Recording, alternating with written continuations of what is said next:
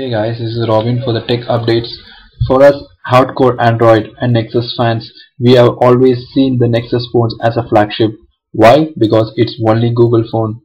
Enter the Nexus Pi. If you want to put the Nexus Pi side by side next to another current flagship device, you will see the specs are identical. Expect perhaps the battery size and camera, which are always two questions when talking about a Nexus device.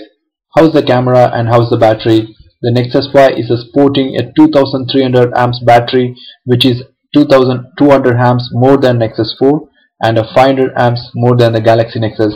However, it is sporting camera 8 megapixel, which is same size sensor as last year, except that they have added an OIS optical image stabilization, which was also found in LG G2.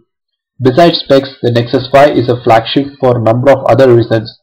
It's available on multiple carriers, so you got a phone with flagship specs available at multiple retails on the day of the announcement, along with 3 out of 4 carriers on board. I gotta say, that's definitely a good thing for Google and Nexus program in general. Bye guys, give a thumbs up and subscribe for further updates.